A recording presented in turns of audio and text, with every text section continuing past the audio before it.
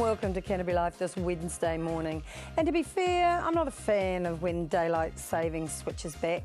You do get to see the really nice sunrises, but boy, when you head home, that 7:30 comes around pretty quick. And don't forget, at the end of the month, South Island is going digital. Yes, CTV has already gone digital, but there's quite a few out there that haven't quite made the change. Now, one of the things is that you can, if you're having a bit of trouble financially, you can actually apply for the targeted assistance. It's a really good scheme that will actually help you get a TV that will actually work, or the package that you need to work on your old one. Don't forget that disposing of your old TVs, you can go to www.projectgreen.co.nz. And we're really glad, love the feedback that we're getting about the sharper picture and of course the quality of the programs. On the show today we have Rosie Davidson, and she's going to talk to us all about the Akara Harvest Festival. But first up is Kyle Cunningham, and we're going to talk about its Haemophilia World Day today, isn't it? It is World Haemophilia Day today. So let's actually put it in a New Zealand context. You know, what is haemophilia actually? Well, haemophilia is a bleeding disorder where the body of a haemophiliac doesn't generate one of the necessary factors in order for clotting to happen within the body. So for a New Zealand perspective, modern day New Zealand perspective, what that means is it's more about the internal damage that can be done from bruising or spraining an ankle or anything along those lines, whereas in the past, for the last 100 years or so, it was more about external bleeding being the problem, that you can't stop that at all.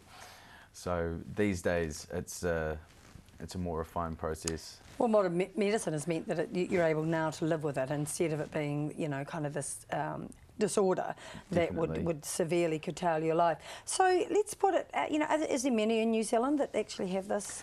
There are approximately 1,000 sufferers of haemophilia in New Zealand at the moment, and of those 1,000 there are about 400 who would be classed as severely impaired by it, which is as you can tell, just under half, but the other ones have a pretty good shot and enjoy a lot of safe time and don't have too many problems. Now this is a hereditary disease, and well, it's not a disease. We don't call it a disorder, don't we? That actually predominantly affects males. Yes. And so, is it from your mum or your grandmother? It's because sometimes they can skip, can't they, or it can lie dormant. That's true. The genetics traditionally are the haemophilia gene is from the mother, so they are the carrier. They themselves can actually present as mild haemophiliac. Some of them have very low levels of the necessary factors themselves, which can lead to its own problems. But the mother is the carrier who will then pass it on to the son. There are a few, very, very few cases of it happening, haemophilia, stock standard haemophilia happening to a female, but it's not unheard of. It's incredible, isn't it? That should be one of these disorders that only really affects male, but in slight cases. I guess with the foundation, you know, what is its role here in New Zealand? Well, the Haemophilia Foundation in New Zealand are really top tier when it comes to advocacy, education, and support of people with bleeding disorders in the country. And I say top tier, and I mean that, you know, all around the world, other people look to us, how we run the camps, how we help people, how we are in communication with not only the medical professionals but also the sufferers, physiotherapists. It all works together for a comprehensive healthcare and social work plan.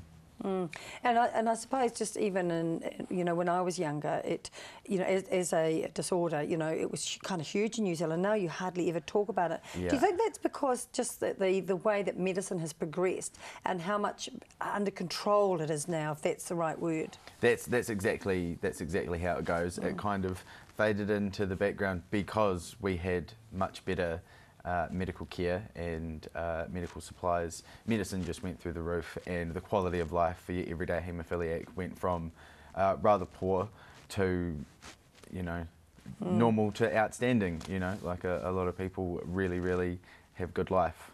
Yeah. It's a very resource-hungry disorder, you know, haemophilia. So does government well support it? Is it well funded so that we've been able to? It is.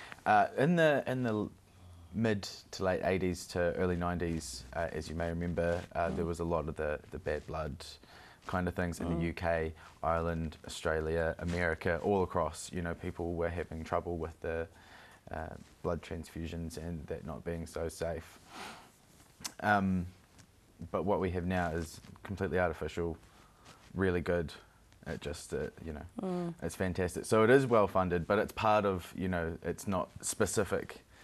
We're going to pay this much for haemophilia care. It's all part of the package. It's just the advocacy groups like HFNZ and like all around the world have said, make this a part of the package. You know, it's less expensive. It's much better to have these people protected rather than trying to fix the problems as they happen.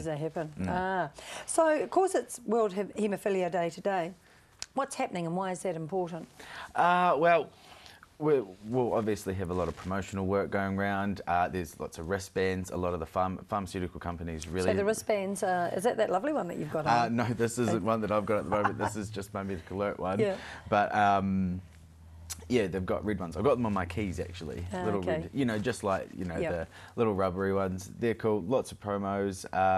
The HFNZ will be hosting a night for its members. We'll get some medical professionals to come in and discuss what's happening in the world of haemophilia care today, and New Zealand is at the forefront of that also. Yes, I had noticed that when I went onto the website. So I guess for that cause and the money that you're raising this time, is it going for anything in specific? Well, what happens with HFNZ is we really look towards, there's two major groups, and it's the young kids and the older guys who do need a bit more help because they've had a rougher ride and the damage done to them is a little more long term.